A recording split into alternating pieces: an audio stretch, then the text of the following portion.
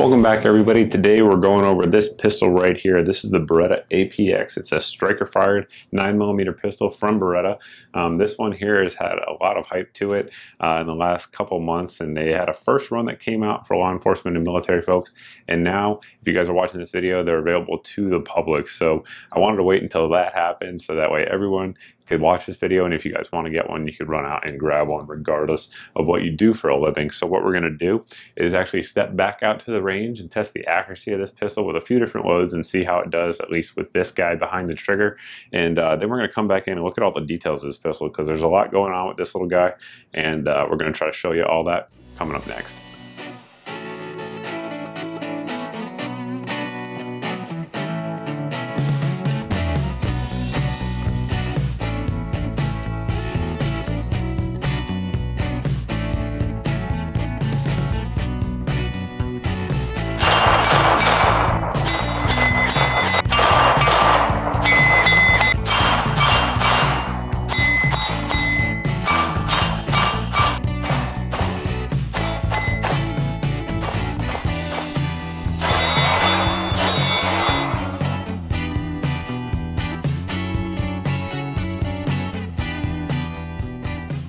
We're going to see what kind of groups we can get with this little pistol here. And up first, we have the Minuteman Munitions 115 grain total metal jacket.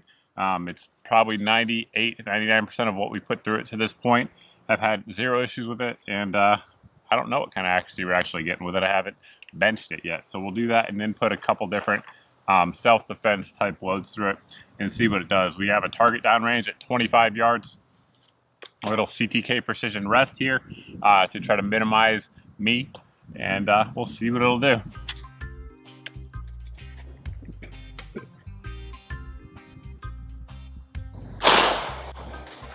Ooh, hot breath, hot breath.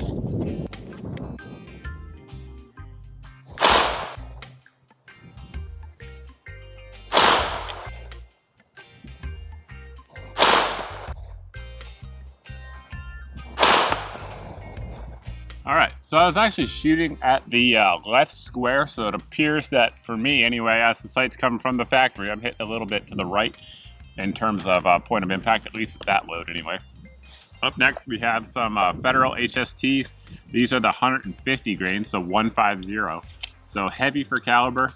Ammo here, we'll put about 5 rounds through it and see how it likes to that. Now I'm going to go for the target on the right. We'll see how it does for the square on the right, rather.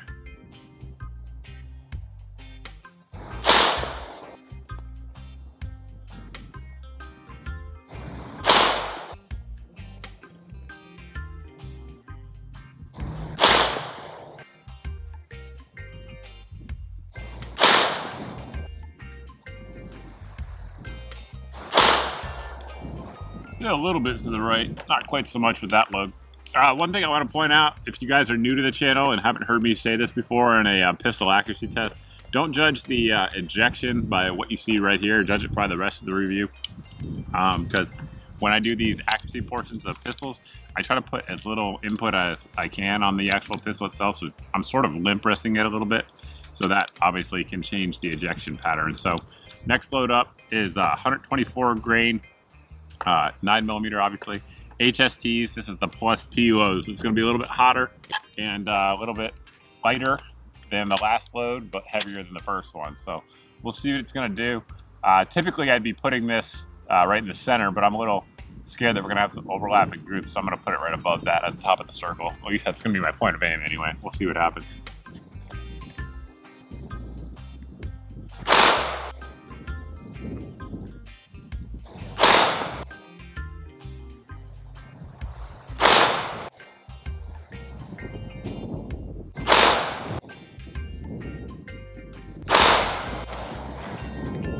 Let's go check those groups out. First up with the Minuteman Munitions.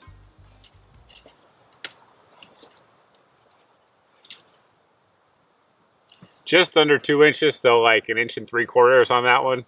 Definitely a good group. Came over here with 150 grain, opened up a little bit. right at 2 3/4 inches on that one. Then we had the 124 grain plus P's. And we're at 3¼ inches on that one. I'm not sure if that one was me or not. There's really no way to know without reshooting it. But we don't reshoot groups here, as longtime viewers know. So, you know, being able to keep it at a 2" at 25 yards with me behind the gun, with factory sights, I'm not mad about that at all. It seems to shoot just fine. Now that we're done with the accuracy, getting on to the details of the actual pistol, first thing we're going to cover is the frame. So this is one of the big features of the pistol, is that it is modular. So you can actually add different color frames as well as different size frames, because inside, as you'll see when we take the pistol apart, it has a stainless steel chassis system that is the actual serial numbered portion of the firearm. You can look right there. That is where your serial number is, and that is on the chassis. So the frame is actually interchangeable. So this one comes with a black grip and frame, but you can buy all different ones. So here's what it looks like when it comes with it. We have this OD green one here, and that's the reason I wanted to sort of point it out, is that these back straps are interchangeable. So this is the medium one, this is the large one. Now for my hands, which are relatively large, I prefer the large size. However, when I posted pictures of it on social media with the beaver tail riding up the back, a lot of people said it looked really ugly. So for the purpose of this video, we're rolling with the medium back strap, but just be aware that you can change that to fit your hand size, and they even have smalls available. Now this grip itself is very narrow. It feels much smaller than, say, like a Gen 4 Glock 19 with a small grip in there, or no grip rather. So it's very, very narrow. For somebody who has small hands, that certainly would be a good thing. So any of your standard accessories, lights, lasers, anything like that will fit out there. It's very simple to do. Just take your accessory, line it up with the appropriate cross slot, and then tighten down as needed. So of course the Surefire X400 fits on there just fine. You loosen it up, comes right off. So that's certainly a good thing that most modern fighting guns will have. Moving on back, this is a takedown little lever. We'll show you that here in just a second. And we do have ambidextrous slide release and slide stop. So on that note, I think a lot of new guns, for some reason, it's a trend I've noticed, are sort of enlarging these. And me personally, that's not something I like, because I tend to shoot with a thumbs forward grip, and a lot of the larger ones I will hit, and I've never hit this one. So that's something that makes this pistol endear itself to me, because I just hate that when you're riding at home and the last round doesn't hold open. This one, I've never had that issue either way, and of course it is ambidextrous and actually functions ambidextrous, unlike some of the newer pistols out there. The magazine release is not ambidextrous, however it is reversible. It comes on the left side of the pistol. You can swap it over relatively easy over to the right side for you lefties out there. And the rest of the grip has got a few things going on. Up front we have these little trapezoid type shapes that are, they feel very similar to a Gen 4 Glock in terms of the grip texture up front and the finger grooves. Now, speaking of finger grooves, I know a lot of people don't like finger grooves. I don't mind them. It tends to just sort of depend how they fit my hand. These ones fit well, but I should point out that they are much smaller than, say, Glock finger grooves. So even if they're a little bit off, I think it would be less obtrusive than some of the other pistols out there on the market, like the VP9 or the Glock or something like that. Additionally, we do have a high cut up underneath the trigger guard, which I do like. It allows you to get very high up on the pistol and just gives you a very nice, comfortable grip in the hand. Combine that with a very low bore access of this pistol, which is just an awesome thing in my opinion. It really allows you to get very high up and minimizes the muzzle flip when you're firing. I know a lot of people say bore access doesn't matter. I guess it's a personal opinion. I tend to think it does. It matters less in 9mm than other calibers, but for me, any little advantage, I'll take it. The back strap of the grip also has that nice texturing on there, as well as the Beretta Trident logo that you can see.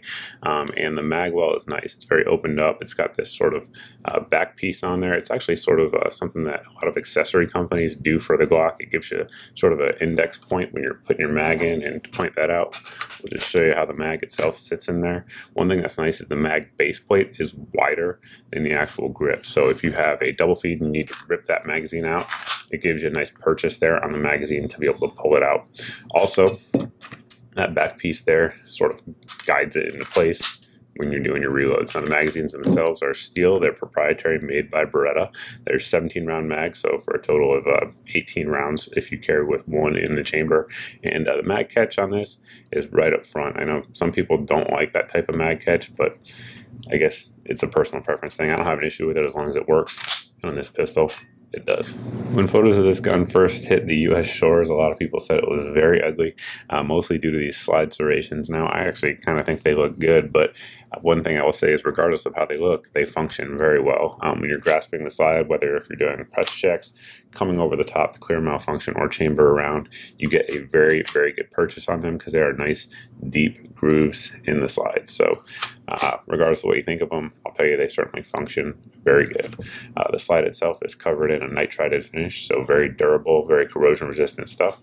Our sights here on the rear are going to be 2 dots. Up front we have 1 dot. Now the 1 dot itself is much larger than the 2 in the rear, so for standard sights it does draw your eye to that front sight, which certainly is a good thing in my opinion. It has a square notch. I tend to prefer a rear, but that's a user preference kind of thing. Very usable sights, as you guys saw when we were shooting groups. No issues there. It has a ledge on the rear sight for those of you guys that want to do one-handed manipulations, and they are both in the front and the rear drift adjustable for windage. Disassembly of the gun's pretty straightforward. We're going to lock the slide to the rear, inspect the chamber, make sure it's clear. It is. At this point, we are going to push on this little button here on the right side of the pistol. On mine, it's very tight, so it's not just a little push. I actually have to push it pretty hard, and at the same time, we're going to rotate this lever down. Now it's under spring tension and it wants to pop back, just like you guys saw right there. So what I find is that if you kind of hold it with your thumb and then release the slide like that, you're in the position you want to be for takedown. You can push this little button, I should say, to decock it, or you can just point in a safe direction and pull the trigger, and the slide will go forward and it'll come right off. You can remove your recoil spring and guide rod. You'll note that it is steel and it has a double captive spring on there. And you can take a look at the slide. No machine marks at all. Very similar to a lot of striker fire pistols though. So we have our little striker safety right there that disengages when you pull the trigger. The striker spring you can see up in there. So very good machining, no issues there at all. Nitride finish is nice and even throughout. The barrel itself is 4.25 inches and has a nice big feed ramp there for feeding hollow points or anything else. We've had 0 malfunctions out of this gun at all. Eats anything we've put through it, so no complaints there at all. The last thing I wanted to cover in terms of details on the pistol is going to be the trigger itself. So there's some interesting things going on it. Number one, when you take a look at the trigger, you'll see it's very wide. So that's going to do a few things for you. Number one, it's going to make it feel lighter than it is. So measured on my trigger gauge, I have a Lyman trigger gauge, it measures right around 6 pounds pretty much every time. Very, very clean break, but it feels lighter than that due to that wide trigger. So we do have our trigger safety, as well as the striker safety that we showed you earlier in the video. So if you don't push this piece in, you cannot actually depress the trigger.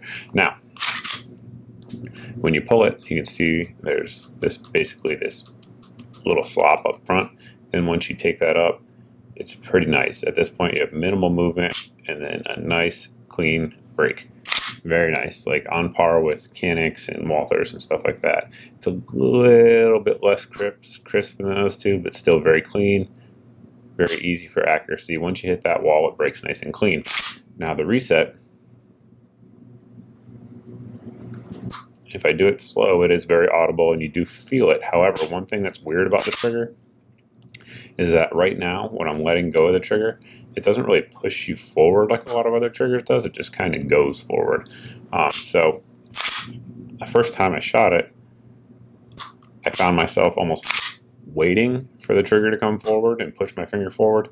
You know, after a few times, you get used to it. It's not an issue, but it is a unique trigger. I've never felt one like it. Since a lot of the local gun shops won't have the APXs in stock, we'll show you how they sort of compare to a couple of popular pistols just to see how they stack up size-wise. So if we put the Glock 19 and line the back of the slides up, you'll see the APX is a little bit longer out front. It's also going to be a little bit longer in the grip. So it's definitely a full-size gun in my opinion. I'm sure folks out there will carry it, but in my opinion it's not really designed for that. It's designed to be a duty type of fighting type gun. So you can see there with the 17 and the backs of the slides lined up, it's pretty much identical in terms of size, both in the grip and the frame. The frame may look a little bit shorter, but when you put that magazine in there, Because we took everything apart, this video is a little bit longer than I wanted it to be, but we're going to just hit a couple more points and close it out. So first off is going to be price. I know everyone's always concerned with that. And this pistol, basically everywhere you look around, is going to be sub $600. So a few places it's going to be even less than that. I picked mine up over at Arms Unlimited. We'll put a link down below for those of you guys looking to pick this pistol up. And really, they're out there, they're available, and I think they're pretty good guns. One thing I didn't hit on as well is going to be weight. Unloaded with the magazine, it comes in at 28 ounces, so it's very comparable to most of your other, polymer frame striker fired guns out there. One thing that's a little bit weird about it is when you actually pull the trigger back, the disengagement of the striker safety causes a little piece here to come up. Now, looking at it, I'm not entirely sure if that will be able to be milled down. For folks that want to put an RMR on there, it may be, you may be able to shorten it a little bit so that it's not a problem, but it's kind of an odd feature. I'm not sure really why Beretta put that on there, but again, we've had zero malfunctions of any kind running different loads through it, hollow point, full metal jacket, whatever. Ran them all and ran them without issue, so that's really all you can ask for out of a pistol, as long as your accuracy is good, and it certainly was, as you guys saw earlier in the video. If you guys have any questions about this gun that we didn't cover here in the video, by all means post down below in the comment section. You can also post over at my Facebook page. As always, thanks for watching, guys. Thanks for subscribing. If you haven't subscribed yet, please go ahead and do so, and we'll see you in the next video.